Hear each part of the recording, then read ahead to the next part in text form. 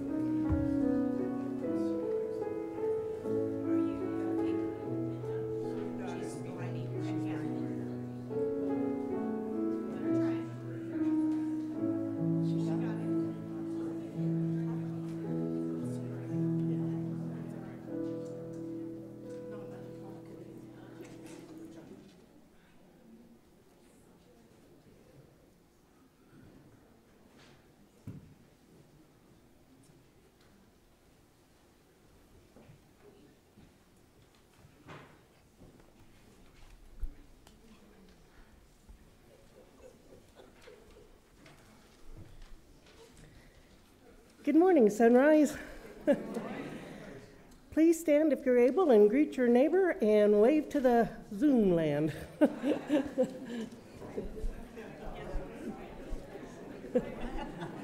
land? Zoom. Oh, Zoom land. Zoom land. First of all, I thought she said a boo-boo. No, I thought she just went, land. That's what I thought she said.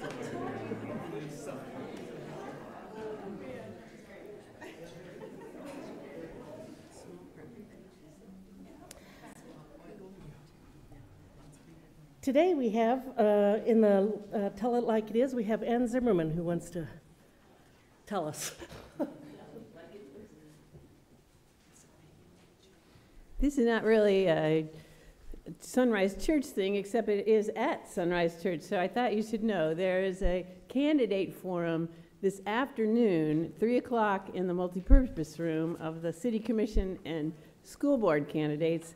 It's in what we are calling the speed dating format. And the League of Women Voters is sponsoring it, and we are having it at Sunrise because we have our nice round tables, and we're going to have, I think, 11 tables set up, and the audience sits at the tables and leaves one chair for a candidate. And so first there are opening statements, 1 minute each, but then one candidate sits at each table, and whoever's at that table gets to talk to them for 10 minutes. And then the bell rings and every candidate switches. And so you, sitting at your table, get to talk to each of the 11 candidates over the course of the forum. And so it's not sitting up in front and somebody asking them questions. It's sitting with you at your table discussing whatever you want to bring up. So it's a new format. And since I'm in the League of Women Voters, and I'm a candidate for school board, and I'm a member of Sunrise, I wanted you all to know about it. So it's at 3 o'clock this afternoon in the multi-purpose room. Thank you. Thank you, Ann.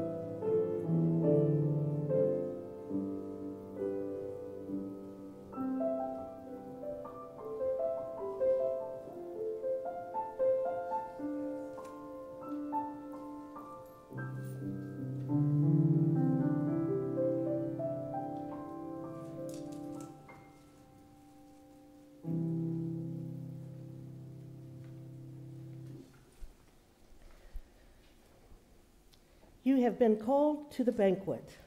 This is the feast. You have been summoned to the wedding. This is the feast of life and light. From the streets and the byways, God has invited us. We have come to the banquet that has no end. Alleluia. Amen. Please stand for hymn number 462, I Love to Tell the Story.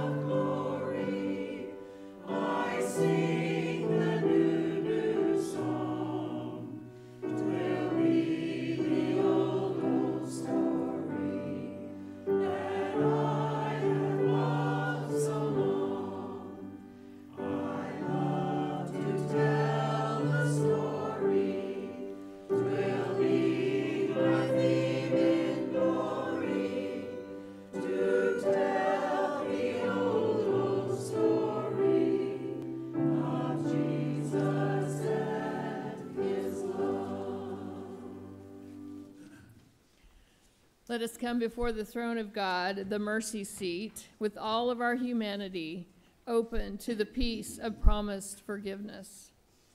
You invite us to your feast, O God, and we do not come.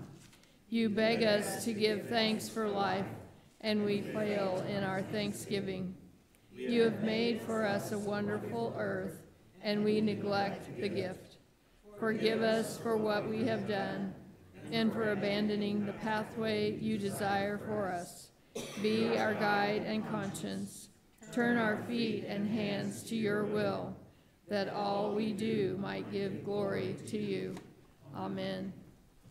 The God of peace, who calls all creation to live in unity, hears our plea. In the spirit of feasting and thanksgiving, in the mercy of the Almighty God, you are forgiven. For the sake of Christ Jesus, our Savior, who died and rose from dead to destroy the shroud of despair, rejoice.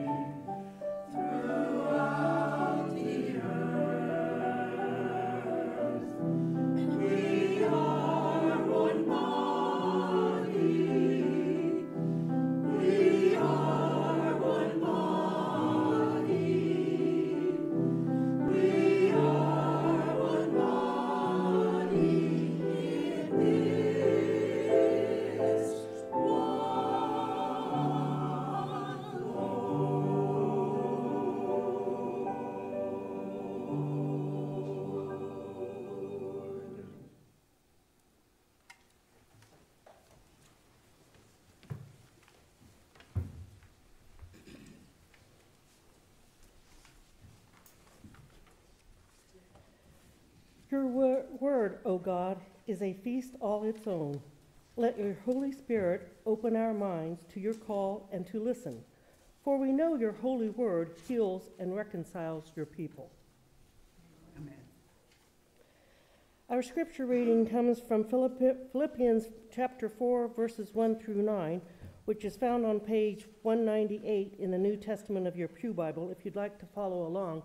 However, I'm using the New International Version. Therefore, my brothers and sisters, for whom I love and long for, my joy and crown, stand firm in the Lord in this way, dear friends. I plead with Euodia and I plead with Syntyche to be of the same mind in the Lord. Yes, and I ask you, my true companion, help these women, since they have struggled at my side in the cause of the gospel, along with Clement and the rest of my co-workers, whose names are in the book of life. Rejoice in the Lord always. I will say it again, rejoice. Let your gentleness be evident to all. The Lord is near. Do not be anxious about anything, but in every situation, by prayer and petition, with thanksgiving, present your requests to God, and the peace of God, which transcends all understanding, will guard your hearts and your minds in Christ Jesus. Finally, brothers and sisters, whatever is true, whatever is noble, whatever is right, whatever is pure, whatever is lovely, whatever is admirable, if anything is excellent or praiseworthy, think about such things. Whatever you have learned or received or heard from me or seen in me, put into practice. And the God of peace will be with you. The word of the Lord. Thanks be to God.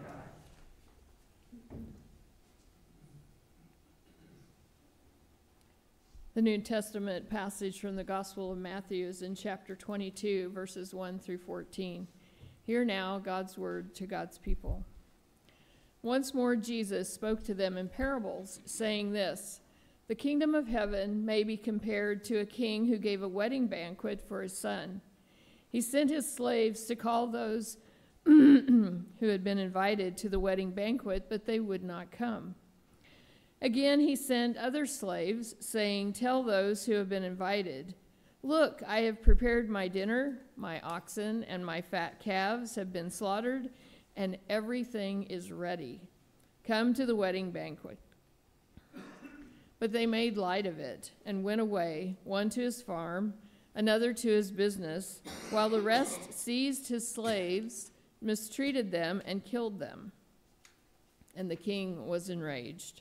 He sent his troops, destroyed those murderers, and burned their city.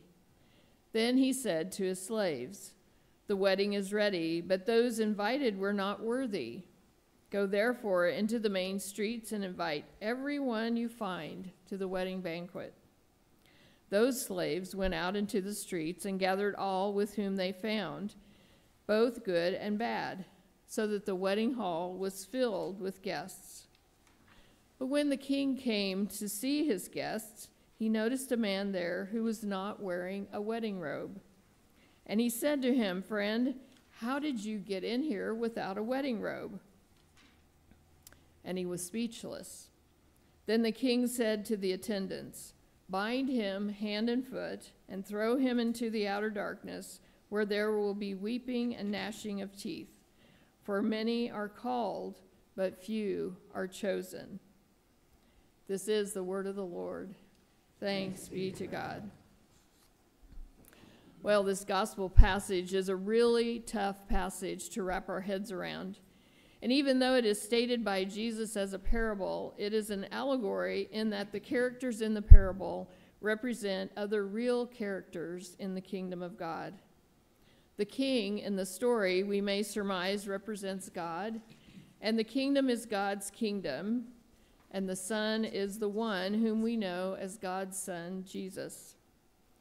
The first ones who are invited are the people of the nation of the Hebrew nation, the Israelites, whom God first called to be God's people and to be a blessing on the nations. Well, there is a depth and meaning in this passage that easily escapes the casual reading, for it is so filled with conflict and an exaggerated sense of dread that it leaves us feeling a bit shocked as we end its reading.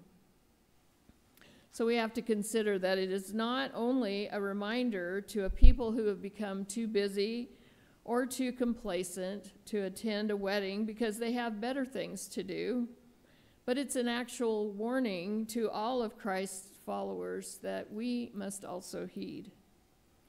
So if we were to consider this passage to be an indictment of our own lukewarm faith, we might become convinced that God will invite others to the wedding if we ourselves are not able and willing to attend.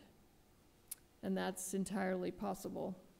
We also might look at the socio-political context of these verses that Matthew has written to and for an audience of first century Christians who lived in a time much different than our own. Matthew's audience was really living this story themselves. They were the Jewish Christians who were not fully separated from their own Jewish tradition.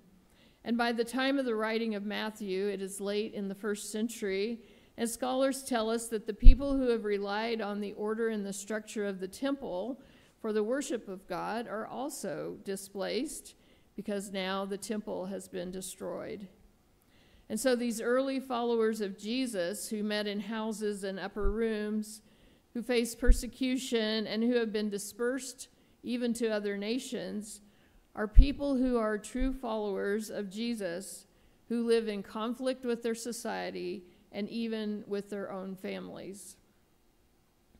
So we hear between the lines of this passage the inevitable tension between grace and gratitude. One follows the other quite simply, but not easily. The grace of God is extended, a beautiful invitation to God's own people to come to a wedding.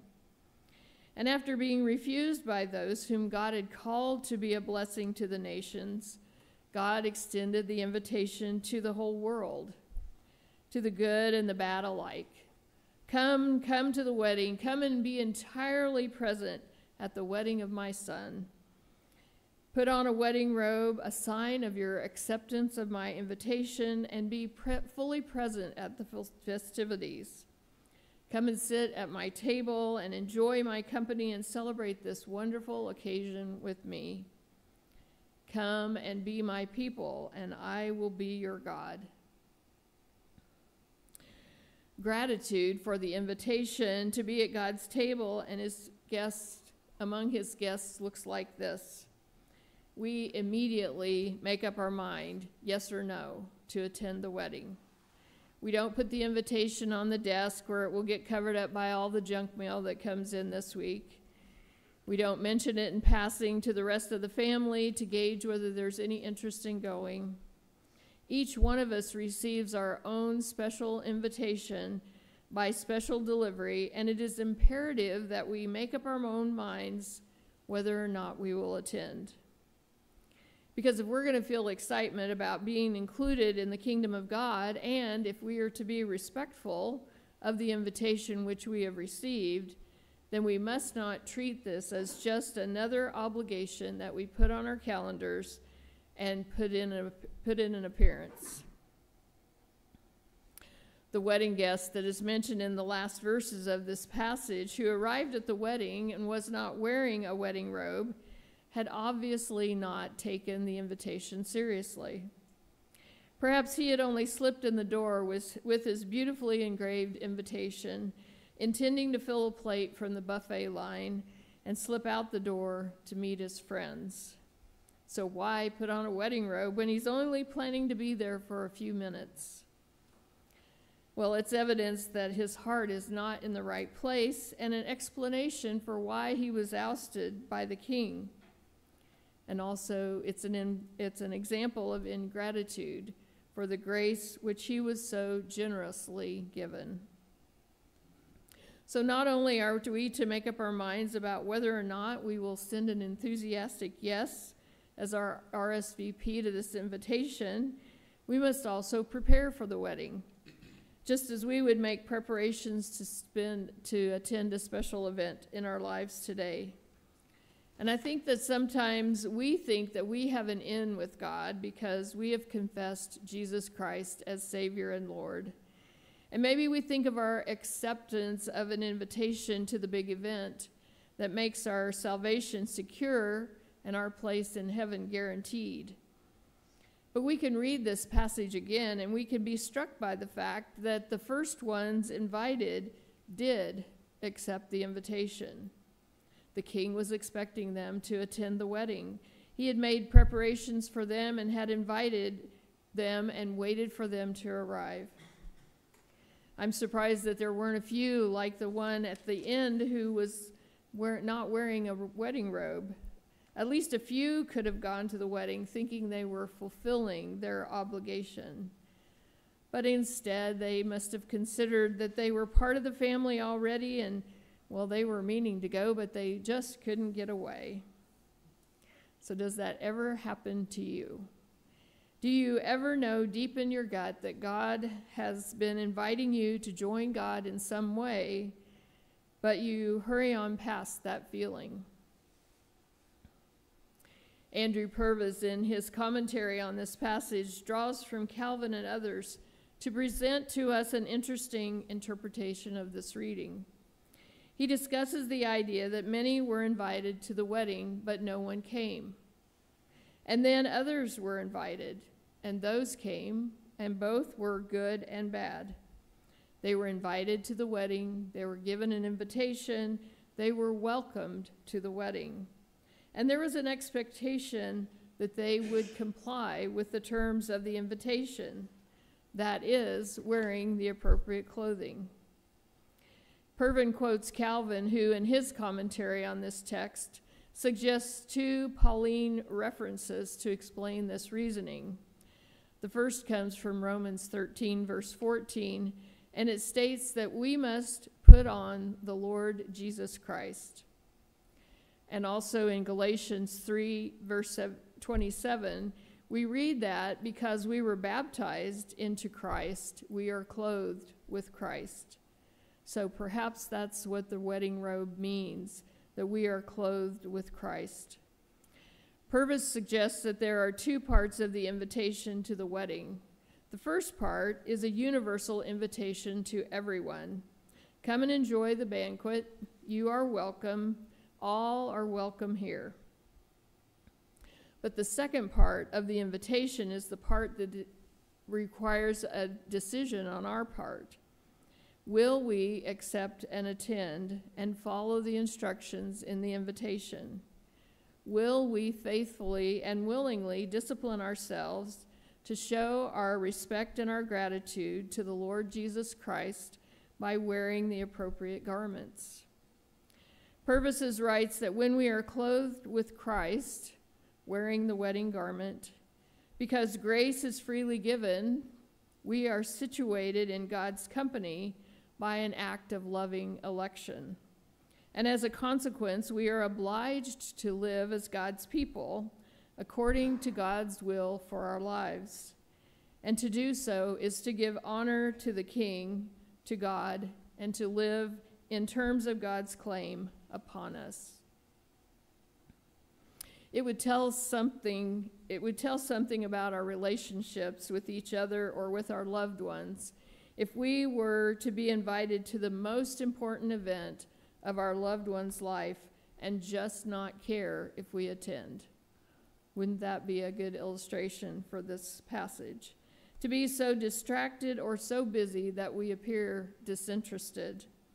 And it would hurt the one whom we ignore or neglect to the point of damaging our relationship. And it also might say something about our character, that we don't care about anyone or anything but ourselves. But those who love and follow Jesus Christ will receive the invitation and respond immediately with an enthusiastic yes. Yes, we will attend, and yes, we will take the time necessary to prepare for the wedding, to order our priorities so that there is time every day to do a little bit to prepare, to be well rested and to be engaged in the present world, to notice the people around us and their needs, to be prepared if someone calls and needs a ride to the wedding so that all can arrive on time, to be refreshed and to be ready to greet the King and his Son and spend valuable and precious time in their presence, to put on the proper attire, which according to Tom Long means that it undoubtedly stands for acts of goodness and kindness, which would be seen as signs that a person truly was trying to live in God's way. Well, the Apostle Paul, as you heard in Philippians 4, has very high expectations for all of us and himself. He expects and promotes right living and right attitude that is befitting of one who has proclaimed allegiance to Jesus Christ. He desires of us the same devotion to Christ and to Christ's ministry that he is willing to give. And he reminds us how hard it is to maintain the high standards of ethical Christian conduct.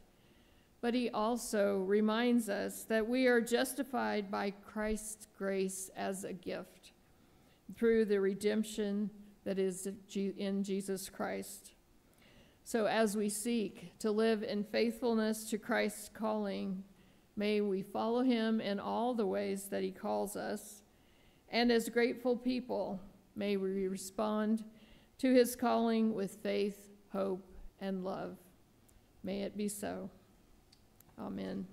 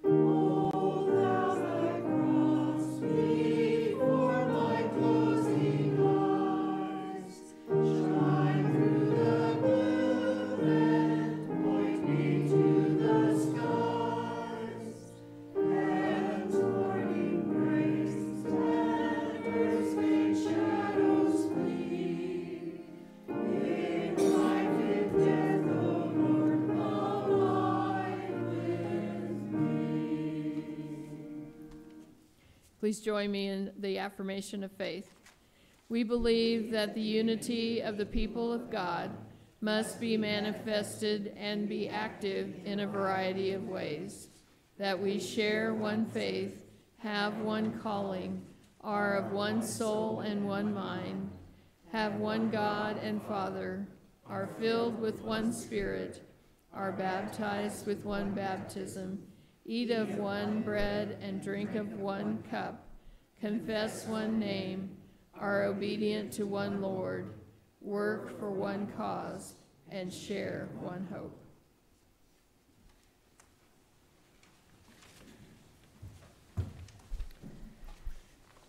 Today, our joys and concerns, we want to pray for the Salvation Army.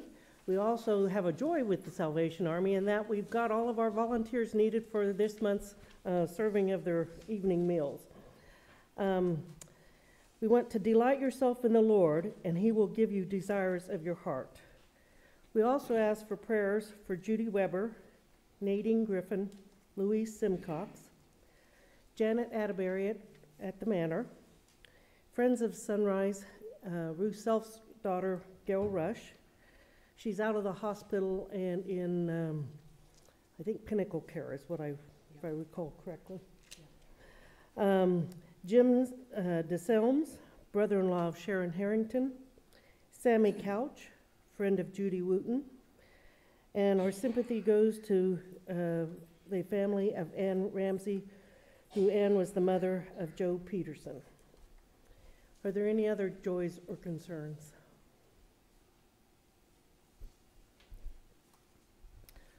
Okay, and so Marilee.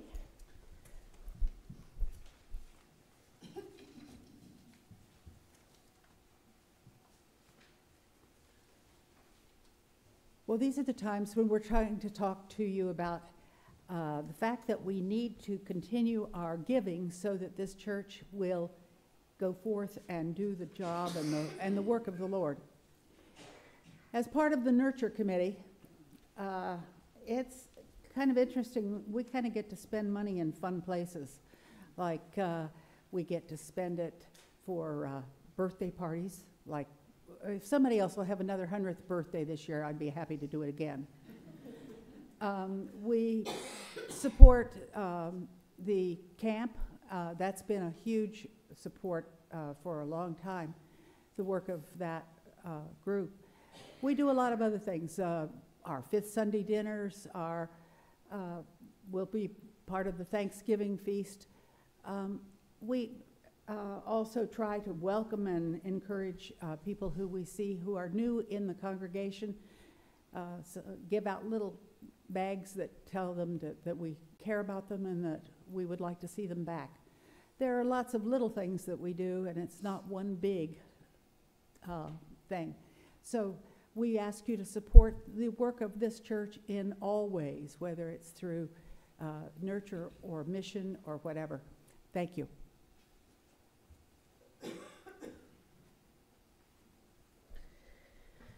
The Christian Ed Committee, as loose as it is, has some overlap. This past year, some of the funds that were spent were for Heartland Day Camp, and we also helped pay a third for one of our youth to go to the Kansas City for the counseling to learn about that. We paid a third, Presbyterian paid a third, and the family paid a third. We also are the money this past year, we gave a donation for the women's retreat to help offset expenses. And for our young ones, as you may recall from a couple of months ago with the little cards that we put in the weekly bulletin, we are trying this year to help lay a foundation with our young people. Now, we obviously don't have very many young people, and so this is kind of an outreach as well as Christian Ed for the three little ones that we have.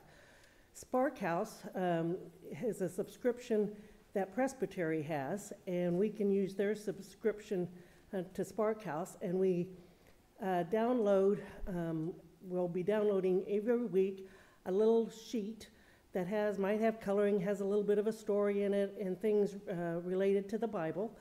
And then it also has on the Spark House Bible where the kids can go and look it up either by themselves if they're older or with their parents. And so what we are doing is the church has purchased 3 Spark House Bibles that will go to our 3 little ones, young ones, the Courtney, Colton, and Lydia. Probably next week will be presented if everyone's here.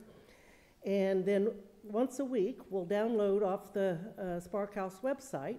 Edie will send out then in the mail to the other children, not only those 3 children, but other children like grandchildren or that type of thing, those maybe great-grandchildren, and they'll get a piece of mail each week that they can color and things, and hopefully their parents will go over them, and it'll have the grandparents, like as in myself, I'm purchasing a Spark House Bible for my grandson and going to mail it to him, so he can then coordinate and look what he's getting in the mail and then read the Bible passage in the Spark House Bible.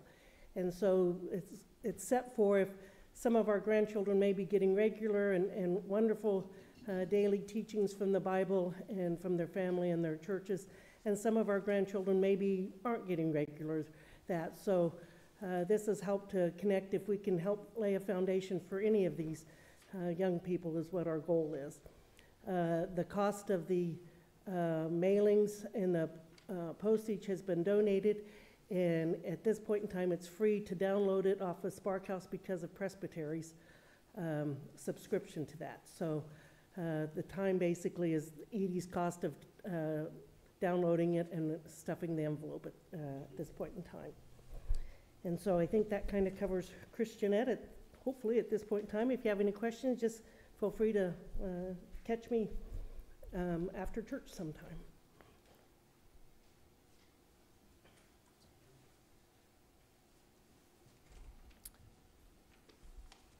Let us pray. Gracious and loving God, we lift up to you the things that are on our hearts and our minds today. And we know that we have read many things online or in the newspaper or seen on the television about the things that are happening in the Middle East. There are just no words to express how devastated we feel, and the sights and the sounds of people at war are disturbing and upsetting. But God, we know that you are a great and a wonderful God, and that you love and you care for all people, that you love and you care for the people of Israel and the people of Palestine and the people who are trapped in Gaza. And so we lift up these concerns to you, knowing that there is very little that we can say except to plead with you to fill the hearts and the minds of those who are in conflict. Bring some kind of peace into that area of the world. Help our leaders make good decisions. Help us make good decisions as we go to the polling places and cast our ballots. Help us to be your people who wish to serve you and love you and follow you in all the ways that you call us. And having no other words to lift up except to say thank you, O God, for your presence in our lives. Thank you for sending Jesus Christ to be our Savior. And thank you for giving us the Holy Spirit to work among us and to lead us and guide us. We pray together the prayer that Jesus taught his disciples, saying, Our Father, who art in heaven, hallowed be thy name. Thy kingdom come, thy will be done, on earth as it is in heaven. Give us this day our daily bread, and forgive us our debts, as we forgive our debtors. And lead us not into temptation, deliver us from evil. For thine is the kingdom, and the power, and the glory forever. Amen.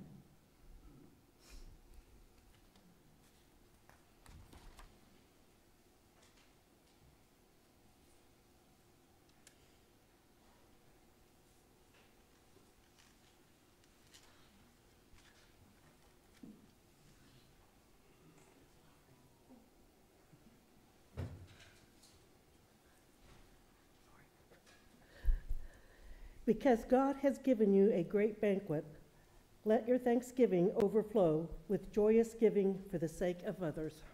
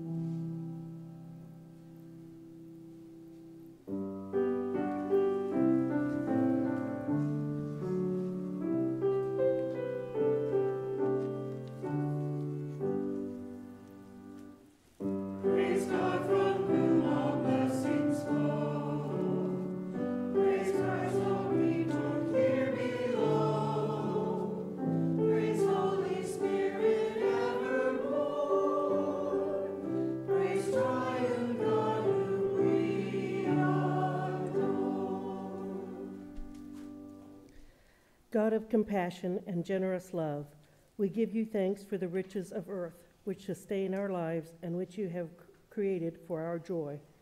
We thank you for Jesus, whose life, death, resurrection, and ascension renews our strength and revives our hope. We give you thanks for the Holy Spirit, who comes among us, invites us to dine with each other and with you, and keeps us in faith. Bless these gifts for the sake of those in need and the work of your church. In peace, we pray our thanksgiving. Amen.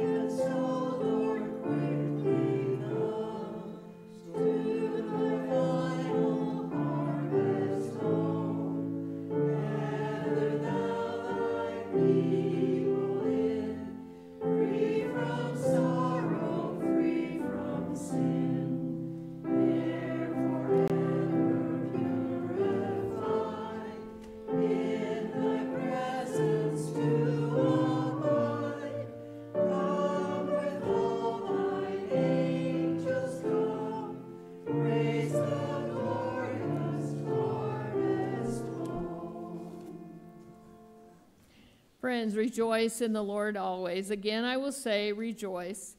Let your gentleness be known to everyone, but do not worry. With thanksgiving, speak to God your needs and the needs of the world, and ponder what is pleasing and excellent. The peace of God, which surpasses all understanding, guard your hearts and your minds in Christ Jesus. May it be so. Amen.